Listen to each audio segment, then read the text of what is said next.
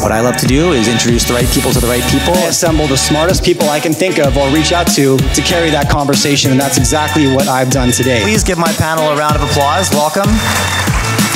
Okay guys, Jay Martin here, CEO of Cambridge House, and I'm joined right now by Jamie Keech, the founder of Resource Insider and a partner at Inventa Capital.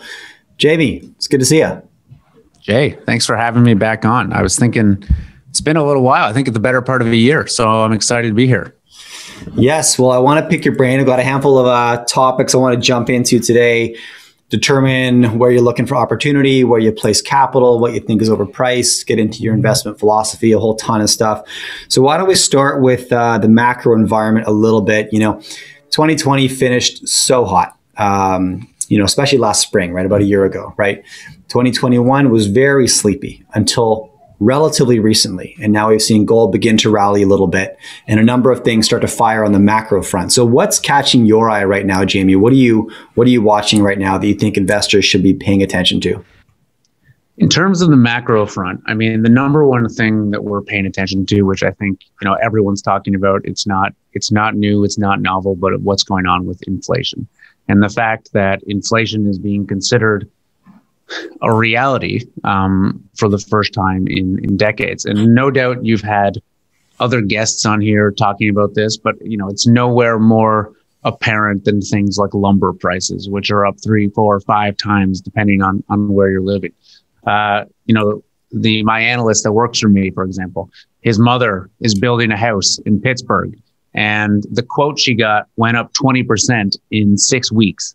And they're actually replacing lumber with steel beams in part of this house. And so that's a little bit anecdotal, but it shows you what's going on and how fast that's actually happening. So obviously the impact of inflation is something we're really paying attention to right now. And, we've seen that massively reflected across the commodities basket. And we're starting to see that reflected in gold, I think, for the first time so far.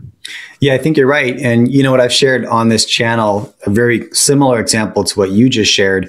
I'm building a shed behind my house right now, and I was going to build it last summer. And the boards that I wanted from Home Depot were about like $32 per board, and they're $76 this year, right? 1 year later. And so, we touch that number. It's very real. We feel inflation immediately. But the number one debate on my channel last year, Jamie, was the inflationists versus the deflationists. And have you put any thought into that? Or is it first, let me hit you with that first. Do you put any weight on the deflation argument? Well, what is the case for the deflation argument? Because I don't actually see that. I see inflation having been a pretty real thing for a long time now, right? Because we've seen everything that can't be easily exported has inflated massively over the last 20 years. Living here in Vancouver, obviously housing prices being the number one thing we notice. If you're in the United States, you see healthcare. If you're in the United States, you see education in a big way. All these things that we can't easily export overseas are inflating. But now, for the first time, and I think in a large part because of COVID, we're seeing this start to trickle down to consumer goods, right? So I don't see a strong case for deflation, but I'd be curious to hear that argument. Well, and the more I dive into it with my deflationary guests, I'd call them, is that it's not necessarily a this versus that argument as much as I believe it's a this, then that argument. And the deflationary arguments are largely driven by the exponential growth of technology. Albeit deflation hits us in more subtle ways, right? The price of lumber hits my wallet. I feel that impact. I believe in inflation because it's immediate, right? And it hurts. Whereas, I think about the price I pay for things like music compared to what I paid for music 10 years ago, $20 for a CD versus $7 a month for more than I could ever consume today. And that's the slow creep of deflationary technology, right? Eating that part of my life. Yeah. I think the deflationist argument when it gets into bigger consumer goods like lumber, and this is more conceptual and speculative, is once Home Depot can print my boards out of composite just down the road and we're not worried about supply chains and logistics, that's when it hits goods like that as well. That's my understanding anyways. Yeah, I mean, I think that makes sense, but I think it's kind of irrelevant in the grander scheme of things, right? I mean, the $20 CD is nice to have, or rather the $7 sort of Spotify membership is nice to have versus the $20 CD. But I think we're going to actually see real inflation in the things that actually matter for our lives. Things like construction materials, things like food. You know, another friend of mine, his father owns a grocery store and they're upping all their prices right now. And so I don't really see technology massively changing the price of food in the near term future, right? And obviously there's all sorts of efficiencies that can be created in farming and supply chains and stuff like that. But if anything, one, COVID has taken a huge hit out of like the efficiency of supply chains in the world. And I guess you can make the case that in a post-COVID world, you know, there's going to be a flood of capital coming in, everything's going to go back to normal, supply chains are going to open up, et cetera, et cetera, et cetera. You know, inflation might not be such an issue, but I actually don't see that happening. I think the next real step that we're going to be seeing is, you know, increased resource nationalism. I think we're going to see countries turn inward.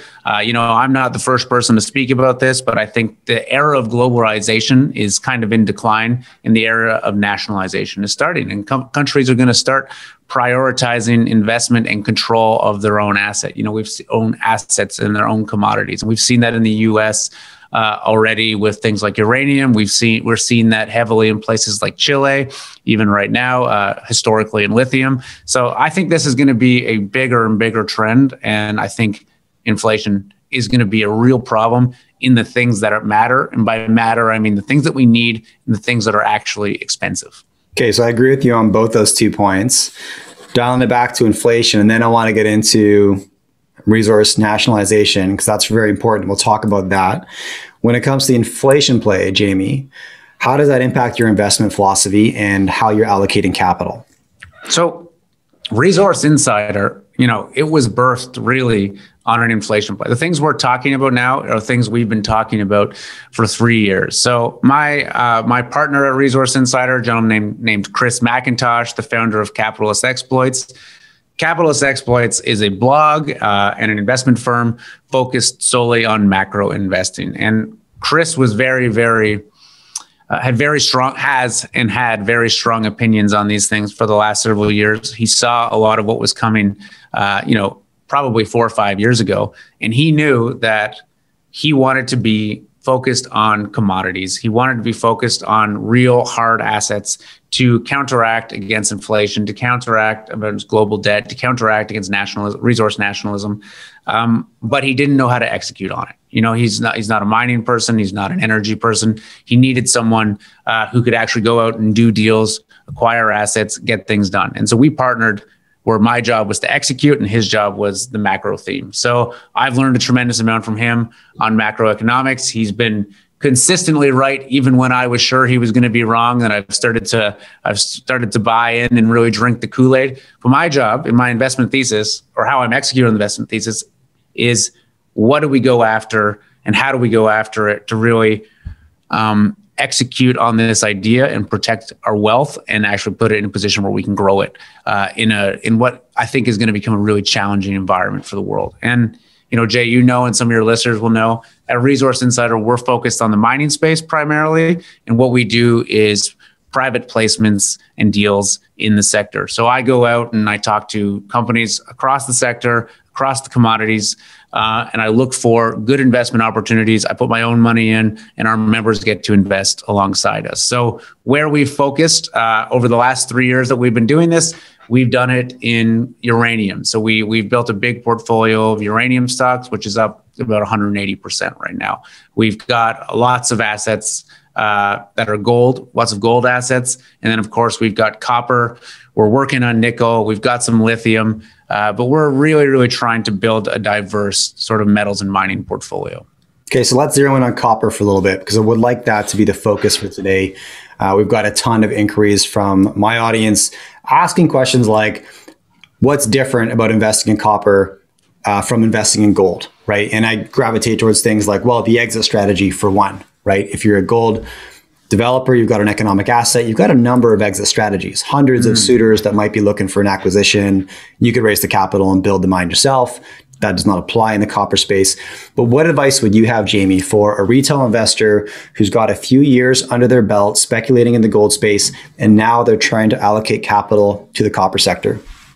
So I would say the number one thing you should be aware of, and anyone who's spent any time looking at this is probably already aware of, is that there's way, way fewer options in the copper space available to you as an investor. So if we look at the TSXV, where you see most of these junior companies listed, it's something like, and I'm not going to get these numbers exactly right, but it's something like 70% of all mining companies on there are junior. Or what am I trying to say?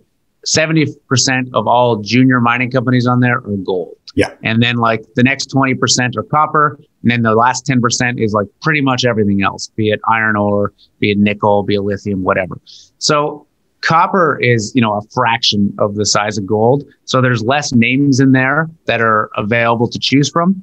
In some ways, that's a good thing because there's less shitty names in there. And, gold seems to me to have this particular ability to attract the hucksters that copper doesn't quite have.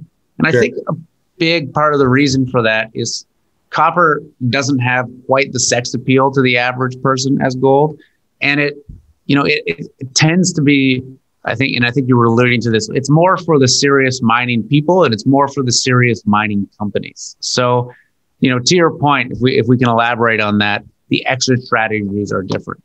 Well, the reason the exit strategies are different is because copper exploration and copper mining tends to be way, way, way more expensive, way more capital intensive than a gold mining project, right? So to put a copper mine into production, it's not unusual to see 2-3+ billion dollar market caps, where often you can put gold mines into production for sub $100 million. Now, if I have a $100 million exploration company, it's not that hard for me to raise an extra $100 million to put it into production. If I've got a $100 million copper exploration company, the idea of bringing in $3 billion of financing it's unforeseeable. It's impossible. It would destroy the company. So your only option is to sell it to a major. So if you look around, there's very, very few copper mid-tier miners, right? I can think of Eros Copper as a good example in Brazil.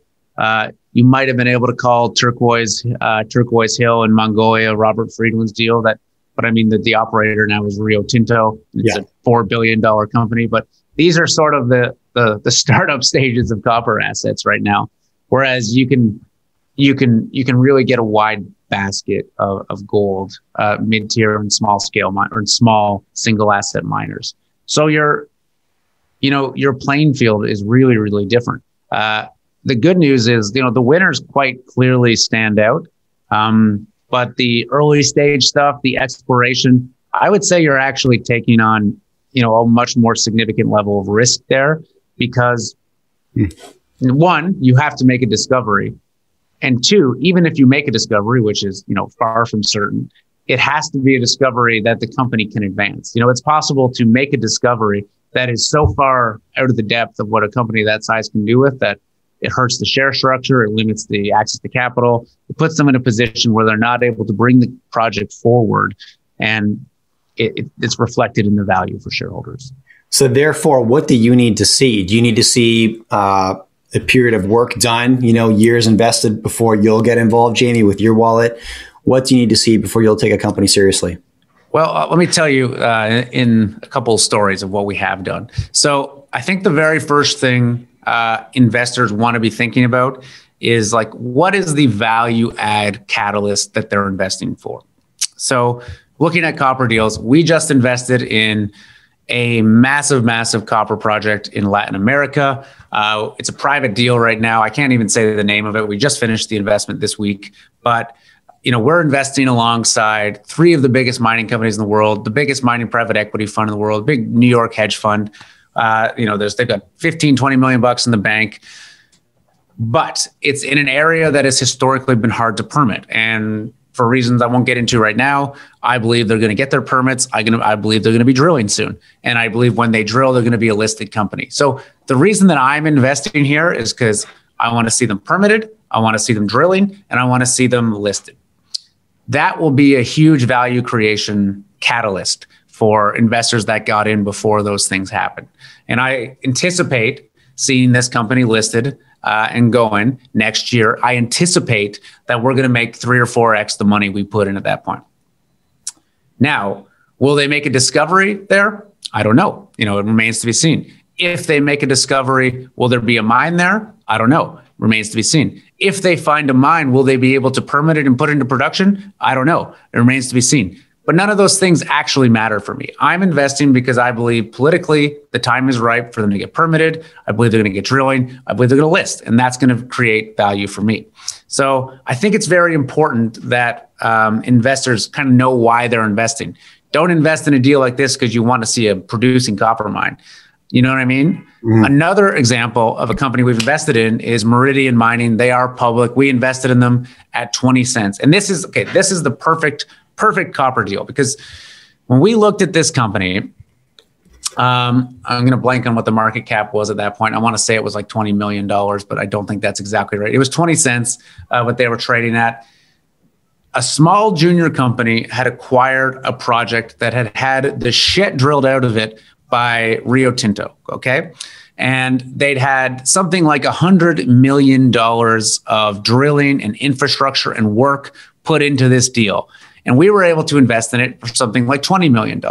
So when I look at that, I'm like, well, you're inheriting $100 million of work pretty much for free.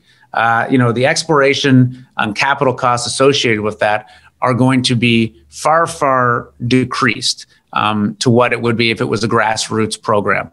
Additionally, they have tons and tons and tons and tons of data. So what they're doing now is confirmatory drilling. So they're going in and they're sinking, one hole for every 10 holes that already exist. And they're saying, yeah, the data matches. This is correct. We can assume this is right. On to the next. And they're able to very quickly, very cost effectively build out a resource.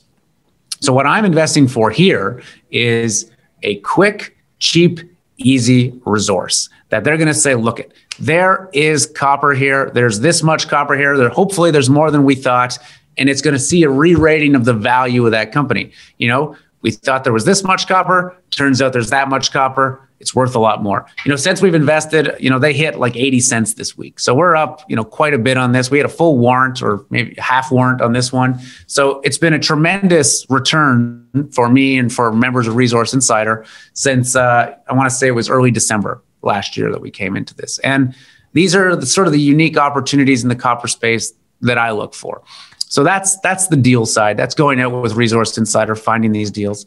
If I'm a normal, non-obsessive, compulsive mining investor, and I'm sitting at home and I think I'm looking for copper exposure, then I'm gonna take a very different tact than this. I'm gonna say, well, I should probably own Freeport McMoRan. It's probably the biggest copper miner in the world. They've got operations all over the world. If I'm just looking for leverage to copper price, hard to do better than that. Okay. I'm going to probably also buy a Turquoise Hill, right? One of the best copper mines in the world, operating in Mongolia, discovered by Robert Friedland, one of the best explorers in history, operated by Rio Tinto, one of the best operators in history, $4 billion market cap, single asset. It's going to get taken out by Rio Tinto at some point. That's the obvious sort of future of this thing. So that's a single tier one. And then, I'd probably buy Nova Royalty, right? It's the only copper royalty company I've ever seen, or at least that I know about. They don't have any producing streams or royalties at this point. They're probably a little expensive, but royalty companies tend to trade at a premium. They're doing great work there. That would be my kind of riskier bet if I were just, if I'm a dentist sitting at home in Missouri and I think I want copper exposure, that's kind of how I would play it. And then honestly, I would listen to me talking right now and I would probably go buy Meridian Mining because I think that thing's going to be a lot bigger. I think it's going to be a multi-dollar stock over the coming years. I would take those, share certificates. I would sort of stick them under my mattress and I would just forget about it for a couple of years and come back because I think all these things are going to be in a much, much better position. I truly think we're in for like a generational copper market on this one. I love it, man. Okay, so thank you for that. And a couple names never hurts. Myself, my audience love that. So I should say this is not investment advice, I guess, or something like that. This thing on my channel. This is what I would do in that situation. Yeah. No, appreciate the clarity. And all I do here is talk about what I'm doing, what I'm looking at. And exactly, I don't recommend anybody follows me down any of these rabbit holes. But I appreciate your insight, Jamie. So looking at the US right now, any companies stand out that you think, or you're curious about, you think investors should take a look at, you think have asymmetric upside promise? So looking at the US. Any jurisdictions in the US, yeah. Copper companies? Correct. I don't know. I don't own any US copper companies, to be honest. Okay. And I don't have any. So I own Meridian Mining. That's in Brazil. Awesome. I own Solaris Resources. That's in Ecuador. Also going awesome. And this just goes to the exponential return potential of these mining stocks. I bought Solaris Copper at 50 cents. 50 cents. It's at $11 right now. Okay. And where else do you see these returns? I kind of laugh at Bitcoin when people are like, oh, Bitcoin went up 10x in 1 year. Like that's a 12x and that's just one deal. And you get these opportunities in mining and you get them, so few other places in the world, maybe tech investing, but in mining investing, these deals list on public exchanges. You're not locked up for the next 10 years. I can sell any of these stocks right now. It's an amazing opportunity. And then I'm also in, Surge Copper, which is a BC focused exploration company. They've got a resource. They're searching porphyry projects. They're right next to a historic copper mine. I think British Colombia is going to be like the Chile of the future in terms of copper production. Interesting. Okay. And we hope in the good sense of discovery, not in the recent not in the recent sense of a hard lean left and a nationalization of assets. Why I think that is. Now, historically, BC porphyry coppers are considered relatively low grade, and they are low grade with respect to what we were finding in Chile historically. But, the whole narrative in the world right now is this push towards ESG, right? Environmental, social, governance, doing things in a green way, doing things that reduce carbon footprint, right? Now, companies, I think we're seeing the most progressive companies like Apple, for example, have very stringent guidelines on their supply chain management. Where does their cobalt come from? Was it, mined by child miners in the Congo? That's obviously not something they want, but I think this is going to be something we see more of, that the supply chain becomes very, very important. And when you look at British Columbia, first and foremost, something like 95% of all power produced here is hydroelectric power, right? It's the cleanest energy in the world. So how do most of these copper projects around the world that are getting mined by burning oil and gas, by burning coal, compete with the, green and cleanliness of British Columbia copper? Secondly, we're meeting, the highest international environmental standards, social standards, engaging with Indigenous people in respectful, responsible, sustainable ways. So I think BC, it's got a plethora of copper deposits here, and we're just about to enter like the golden age of mining and exploring these things. I'm with you. Yeah. Okay. And, to your point about resource nationalization, that's why I asked about the US. I just feel like any national supply of any commodity is going to be a priority. Yeah. And, but I think Canada and the US are going to be very linked on that. The US is the manufacturing hub, and Canada really is the supply hub of those materials. Okay. Yeah. And, somewhat of a leading question, because I'm also chatting with Rick Trotman, a CEO that I follow. Barstow Research. Oh yeah, I own that deal too. I forgot. So I do own one U.S. copper deal. Rick, I'm sorry because I am excited about everything they're doing there now. Yeah. Okay. So this is Barstow in Arizona. Recently consolidated that district. Interesting. Okay. Oh, you are a shareholder. Interesting. Okay. So I am a shareholder. All Resource Insider members are a shareholder too, or not all Resource Insider members. All Resource Insider members had the opportunity to become shareholders. It's such a cool project because we invested in that at 38 cents with a half warrant. It's the cheapest financing they'd ever done. They'd been at this thing for years, right? They're basically holding on, waiting for permits to properly drill these projects. And they believe this is the extension of the Taylor deposit, which is part of Arizona Mining, which got bought by South 32 for, I don't remember how many billions of dollars, but a lot of them. And so the idea is if they ever get drills turning on this thing, from the geological evidence we have so far, it's very indicative that that deposit carries over onto Barksdale's property. It can be much, much bigger. It could be worth, exponentially more than what it is right now. So we invested in it in a bit of a doldrum time. It's done tremendously well since then. They just had news, I believe it was early this week or last week, that they executed upon their option. They now own 100% of the project. Originally, I think they were on track to own 66%. So it's way, way more valuable. And the market hasn't barely woken up to that fact yet. And this is the kind of project where whether it's it's going to be probably this year, knock on wood, when they sink a drill hole in that damn thing and they prove that thing extends, this has 10x return potential written all over it. I love it. Okay, Jamie, look, it's been great having you on. I love your energy, man. And you talk your book, which I appreciate. You tell us exactly where you've put capital, where you've got skin in the game, which I appreciate. My audience appreciates. So thanks for making the time. Well, I think that's important to do because the reason we do it is because Resource Insider, it's private deals when we do it, or they're pipe deals. But we want to tell people, what we've been doing after it's done, because we don't sell a stock picking newsletter. I'm not hoarding information. We put our own money into deals that we think are going places, and we tend to hold stock for significant periods of time. And so, anyone of your audience, if they want to see our entire portfolio, they can send me an email at jamie@resourceinsider.com, and I will show them every trade we've ever made from inception in the entire, history of our newsletter. And I don't think we have any competitors that would do something like that because, we're up 160 something percent right now. I'll show you the good, the bad, and the ugly, everything we've ever done. So yeah, please send me an email. Love it, man. Okay. Appreciate that. Thanks again, Jamie. All right. Thanks for having me on.